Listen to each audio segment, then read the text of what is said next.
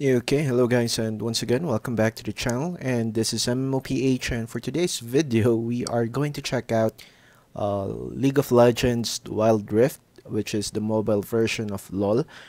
Now, a lot of players have been encountering the issue with claiming the rewards when they're using an emulator, and the best option would be to use the Memo app player.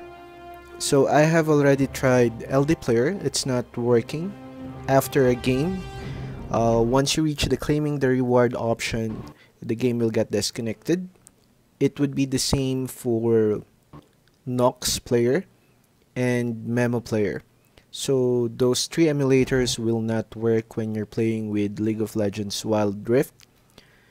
And in order to actually get to play the game, one of the best option is, as I mentioned earlier, is to download the Memo app player.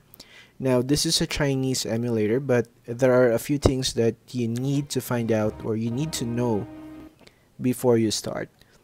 Once you open up the game, it will be a bit laggy and the loading time could be a bit hectic. So the first thing you need to do would be to click on play. Afterwards, click on custom, click on blind pick, then start the match. Select your champion, any champion will do. Click on the lock-in option. So let's just wait it out. As I mentioned, I just opened the game. So we need to open the game, or we need to go to a custom game first to warm up the process. Okay, this is where the issue would start. As you can see, the loading stage is not loading immediately. This could take around a minute or two, or for worst case scenario, it would take around 3 to 5 minutes or more. So the best thing to do for now would be to pause the recording, and once it loads, I'm gonna get back to you. But just to make a point, I'm gonna leave this for maybe a few more seconds, like 10, 9, 8, 7, 6, 5, 4, 3, 2, 1, and it's still not loading. I'm gonna pause the recording for now and I'll get back to you. Okay, so after 1 minute and 20 seconds, the game has started loading. So let's wait for the game to load. And once you're on this part of the game, just click on settings, click on quit game, then click on confirm. Afterwards, you will be redirected on the front page, but as you can see here, we have the calculating rewards and we have the continue button. So that's one problem solved. So once you're done with the custom game or with the blind pick, you can now click on play. You can either go for your normal game or go for the ranked game. So for now, I'm gonna go for a normal game. I'm gonna go find the match.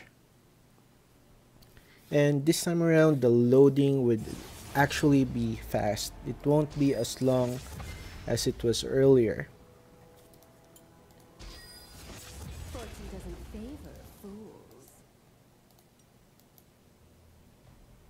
Okay, so just to show you that the game is working, I'm gonna play a single game. And let's wait for the load out option, just so I can show you how fast the game would load using this emulator. So while we're waiting, the actual release of the game will be around October 27th. So hopefully by that time, all emulators would be working fine. Not unless Riot is against players using an emulator. A lot of players have been saying that you will get banned if you use an emulator. But one of the options that you actually do get banned for a few minutes or for 12 hours is due to the issue that every time you use an emulator, if you can't claim the reward, you will be treated as an AFK player and you will eventually get banned for 12 hours before you can play another game. And if the same thing happens, then you will get banned for another 12 hours plus. So the best option would be to use Memo app player. And as you can see, the game is actually loading fast. I'm one of the players who actually got to 100% faster compared with the others. Okay, so I'm gonna finish this game and I'm gonna show you the results later on that I can claim the reward. Then I'm gonna be providing you with the second issue that we have for using an emulator or for using the memo app player. On my way. Okay, so one of the issue is on the controls for the movement option. There would be times wherein you would be ghosting or your character will be moving on different locations even though you're not clicking or intending to move on that specific place. Not a problem.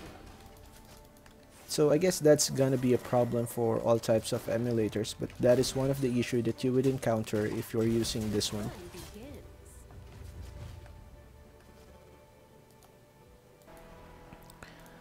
Okay, after finishing the game, as you can see, I did lose the game, but I still can continue unlike others who can't. So just click on continue, the game should still be working fine, and you should be able to proceed on playing with the next game.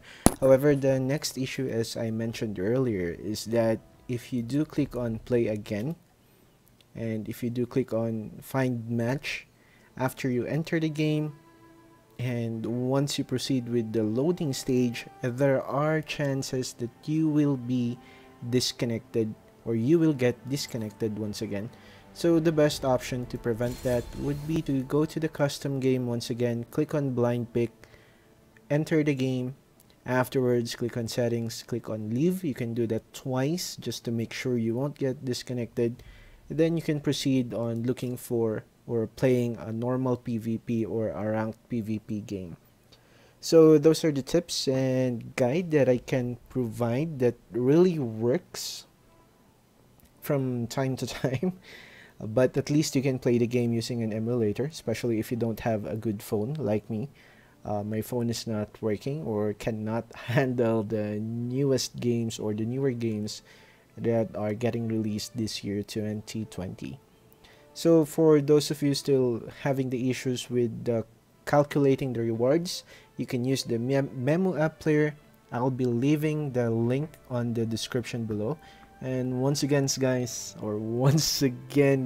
this is MMOPH, and have a good time playing.